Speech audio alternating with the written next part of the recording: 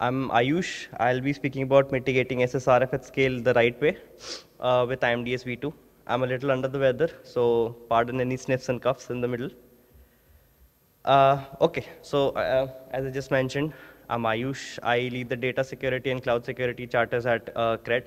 And in my past time, I contribute to CTFs and a bunch of other things like speaking slots and whatnot. Let's just quickly start off with what is IMDS in the first place, right? So I'm pretty sure most of your orgs, if not all, will have some or the other cloud exposure. And EC2 is one of the most commonly used features or services present in AWS, right? Across all cloud providers, there's a thing called instance metadata endpoint, which is a locally exposed endpoint available from within the instance, which you can query to get a bit of information readily available from within the instance, right? So in AWS specifically, you can query that information like region, the instance ID, the IAM credentials as well that are present within the instance that are exposed to it via IAM roles and so on and so forth, right? The endpoint is essentially of the form 169.254.169.254, right? And it's available across most cloud providers, if not all, right?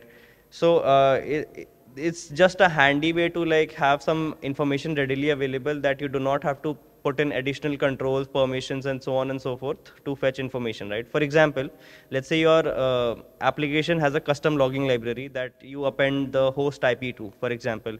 To fetch that host IP from an instance, now you'll have to add some credentials, fetch it from AWS console or CLI or something, right?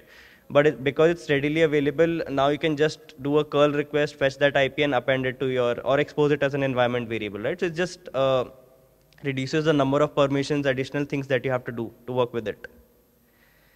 So looks like a cool utility, but what's the problem with it, right? So notoriously, it also stores the IAM credentials that are given to a EC2 instance, right, via an IAM instance profile role. Why this is a bad thing is because IMDSv1 allows unauthenticated access. So if you're within the instance, let's say via SSH or some other means, or SSRF, for example, you can query that endpoint without any authentication. So let's say your application that's running on the instance allows for SSRF, or let's say some other kinds of issues where you can query a URL from within the application itself, right? You can query the endpoint without any authentication, fetch the credentials back, and because they are CLI compatible or even Boto3 compatible SDKs, right? You can expose them locally on your system and then work with them as, I mean, without even having to like have any further interaction with the instance. Now you have the credentials with you on your laptop. You can enumerate permissions from there and basically do anything that you can do with that. Let's say privilege escalation and so on and so forth, right? So it gives rise to a bunch of different attack vectors, not just SSRF, right? Open WAFs, reverse proxies. I'll show you a quick demo of how it looks like with working with reverse proxies as well. Okay, but before that, let's giving a brief about SSRF. I'm pretty sure most of you know what an SSRF attack is, but a TLDR of it is basically when there's an application in which you can make a payload in a certain way where the application will make a call on your behalf or a request on your behalf, right? So it's essentially like, for example, layman's example is like if I want to query Google for something, right? I can send that request in a specific payload format to an application, and it will actually query the data, fetch the result, and give it back to me. This is what like a basic overview of SSRF looks like, right? So by that same logic, now I can use an SSRF bug to hit the IMDS endpoint from within the instance, right? And then again, because it's just a path thing, which is also fixed, you don't even have to like guess that path. In that path, you can fetch the credentials back to yourself and then again expose them locally on your system via environment variables, hardcode them, scripts, whatever, and then go from there, right? So here's a quick demo of how it looks like when we are talking about reverse proxies, right? So on the top, you actually have the instance, right? Here's the metadata endpoint. It's the response that is relevant. And below, you can see I'm actually just querying the actual IP, the internal IP, right? But I'm changing the host header. What happened above was I just started an Nginx server.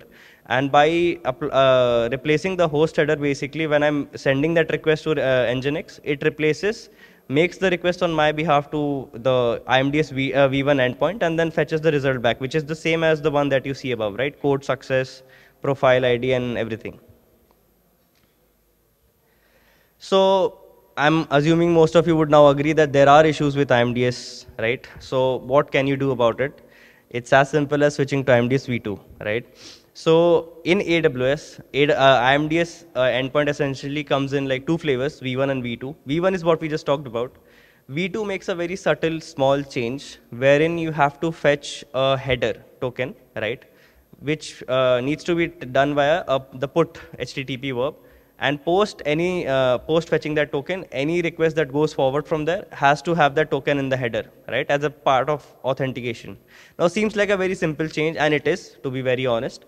But how it defeats a lot of things, or the entire class of SSRF bugs, is now the fact that in an SSRF, you are unable, most of the times, unable to control the HTTP verb, right? So you can't make a get request. Sorry, you can't make a put request, or you can't change the get request to now a put request, post request, or whatever, right?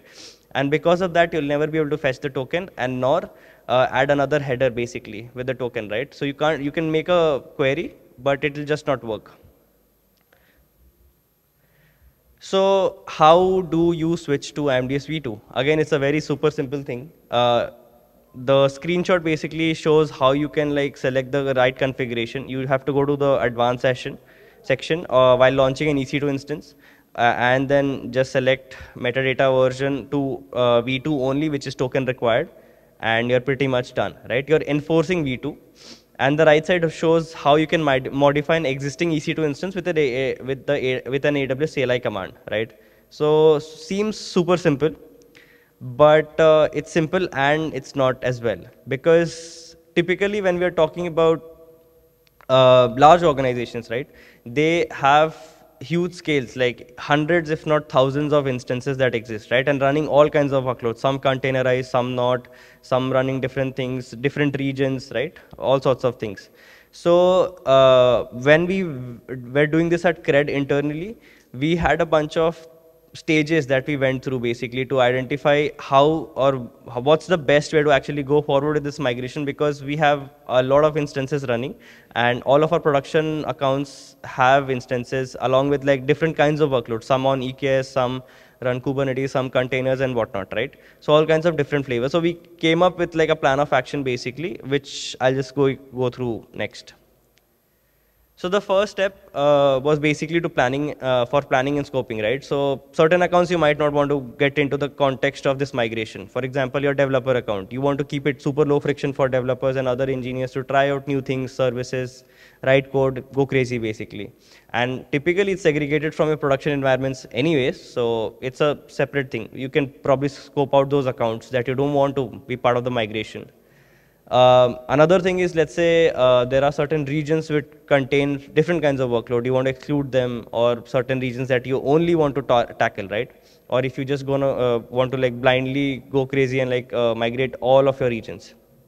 So this planning stage is fairly simple. It's an ideation phase where you work with, let's say, your SRE, DevOps, or operations teams and figure out what is your infrastructure looking like, specifically talking about EC2, right? And how do you go about doing like this migration? What will be in scope when you go on and do this?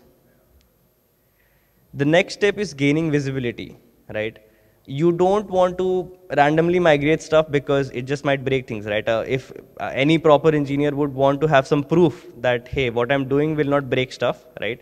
So to AWS's credit, they actually came up with a metric called metadata no token, right? It specifically was built by AWS to facilitate migration from IMDS v1 to v2, because what this allows you to do is just go to the CloudWatch dashboard, and it will show like a uptick of instances that are actually making call to the IMDS v1 endpoint, right? So you can migrate, for example, if you go to the dashboard and there is no instance that is making this call, hence no metric traffic here, you can just go ahead and like simply migrate all of your instances, because nothing is calling that endpoint and hence nothing would break if you do it, right? But the question comes in, if there are instances that actually do this, right, are making an explicit call to the IMDS v1 endpoint, then you have something to worry about, because then you need to figure out what is that process, application or code that's making that call, and you have to make certain changes depending upon what kind of code it is, right? So, and there's a bunch of caveats also, right? One fun thing, actually two of the fun things that we kind of found when we were working with services at CRED, that there are like two major segregations that you can do for services, compute services specifically. Most of your AWS infra runs in one or the other form under EC2, right? Sometimes you basically have access to that instance, sometimes you don't, right? So EC2 itself, and then EC2 based services where you use EC2 networking with, let's say, EKS and ECS, you get access to these instances as well, right? So migrating them will differ from Lightsail and SageMaker, which are other types of compute resources, but they do not fall under EC2, right? So let's say you write a script that basically goes and migrates all of your EC2 instances. It will still fall short if your team basically uses a Lightsail server or a SageMaker notebook, because while they have IMDSv1 and v2 versions enabled, they do not fall under the EC2 category. You don't actually get access to the instance underlying that, right? It doesn't show up in your EC2 dashboard. And there are other service-based caveats also. So auto-scaling actually works with EC2, but it's like an abstraction layer on top of EC2, right? You don't, the difference is, for example, you migrate all of the instances that were part of a auto-scaling fleet, but let's say when an instance refresh hits the launch template, because it still contains v1 configuration, the new instances will still come up with v1, which again is a problem, right? So these were the two like major ones. And then because we use ECS heavily at CRED, we also figured out there's a hop limit issue.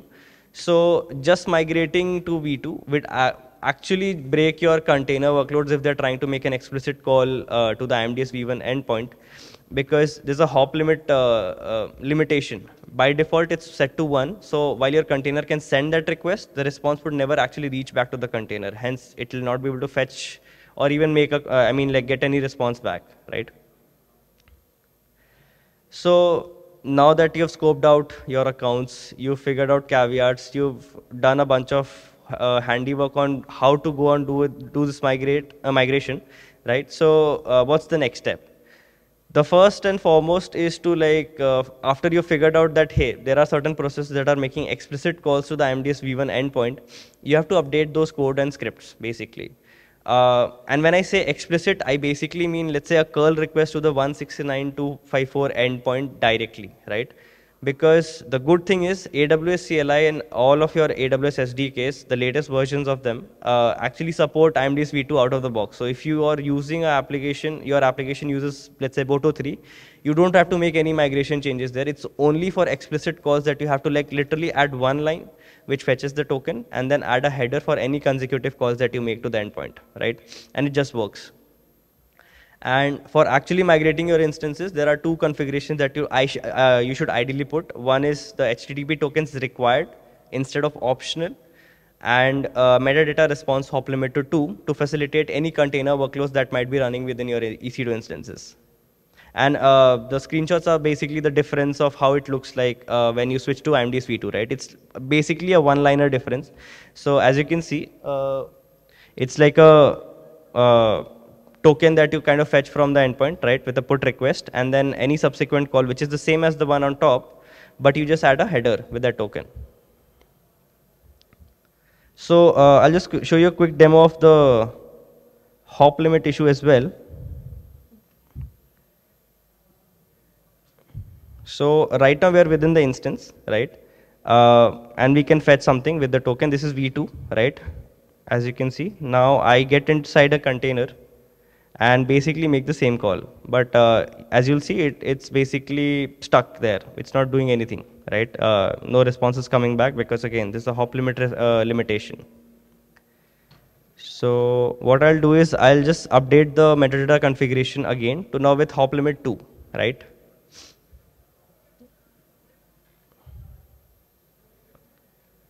And after running this, so hop limit is set to 2. I'll just rerun the above command, and now it would work. Simple stuff, right? So now you have migrated, done a bunch of things, automation, planning, everything, visualization, right? but it still would fall short if you don't think slightly ahead and talk about the future as well. Because let's say you did the hard work of actually migrating across all your accounts, environment, service, taking into consideration all sorts of caveats, but there's another person who randomly just launches a new server with IMDSv1, so your entire migration goes for a toss, right? So what you need to do from this point forward, post your migration, is to actually put in controls that stops or prevents this from happening in the first place. You can do this in multiple ways. There are some low friction ways, there are high friction ways. A high friction way is basically to stop creation of any instance which does not conform to the IMDSv2 configuration, right? So you can use something called EC2 metadata HTTP tokens as a condition block in your SCP or IAM based policy. And if it's not set to required, you can just deny the creation of the run instance event, which is what happens when you launch an instance. Or you can use a low friction one, which is this EC2 role delivery thing, which is set to 2.0. What this basically does is it allows you to launch instances. It allows even you to fetch credentials from the IMDSv1 endpoint, right? The funny thing is that when you try to use those credentials, it will not let you. It will give you an access denied error. Even if your instance profile, let's say, had a permission, but if you fetch it from the IMDSv1 endpoint, it will not. It will just give you an access denied error because of this policy. Again, you can apply it via an SCP or IAM based policy, right? And going forward, you should monitor for any changes to the same thing as well. So AWS config is a native tool, but you can use something else as well, custom automation, scripts, whatever, for detection of any new resource that might come up with IMDSv1. So any traffic that would come there. So you'll at least be aware of the changes in your infrastructure. Ki, hey, there's a new thing coming up, right? And again, credit to AWS. Amazon Linux 3, which is the newest version of AMIs, basically, defaults to IMDSv2. So if you just make us, like, it's a bit of a change to be pushed through the org, but if you can do it, get your org to switch to AL3, you're done with that as well, like, because your org now will by default work with IMDSv2, right? But yeah, of course, there's like 5 stages we just talked about. It might even be boring that, hey, I don't want to like do this much work. I have to write my code and whatnot, right? This must be a solved problem. I wish there was a simpler way. So we kind of felt the same way. And we at Cred also like solving a lot of problems ourselves, right? Instead of like buying tools and all. So we actually wrote a tool for ourselves, which is called IMD Shift. It's automation from end to end. Everything that we just talked about. You just have to plan out what accounts you want to migrate, what resources and what regions, and we take care of the rest, right? Features include from like basically just everything we talked about. So it includes all the caveats that we also talked about, right? So you can not only migrate EC2 resources, you can selectively choose to migrate, let's say, EC2 resources that are only associated with EKS, right? Or Lightsail or SageMaker as well, which there is another tool called MetaBadger by Salesforce, which was previously existing, but at this point it only supports EC2, right? So we wanted our iterative development to be a significant improvement from that. Hence, we support all resources that come under any kind of compute, basically, which has the IMD's configuration, right? You can choose services, you can choose regions, of course. We also have the built-in visibility module, so you don't even have to log on to your AWS console. You can just run the appropriate command to fetch like what all instances are working with IMDSv1 explicitly, and it will fetch the metrics from CloudWatch for you and then just showcase to you the instance list and the regions, basically, and you're done. And because writing SCPs is a tricky business, right? You don't want to do stuff that can break your entire org, right? Because SCP is typically applied at the org level. So we have also written a lot of SCP recommendations built into the tool itself, where you can just like query, pick the one that fits best for you. Could be IAM, could be SCP, could be high friction, could be low friction. We've given a bit of a disclaimer as well. You can just copy paste, put it into your org SCP, and be rest assured that it will work fine because we have tried and tested it. So IMD Shift is under active development, which basically means I sometimes code or about it in the weekend when I'm free. But feel free to like contribute. I'd be happy to like talk with any one of you who wants to like come talk about the tool or like cloud or data security in general. You can find me running around the conference, like I'm just like going on meeting people. So yeah, That's all from me. If you folks have any questions, I can take them now, or again, you can just reach out to me after this talk around the conference as well. And you can reach out to me on these handles. Thanks. Thanks, folks.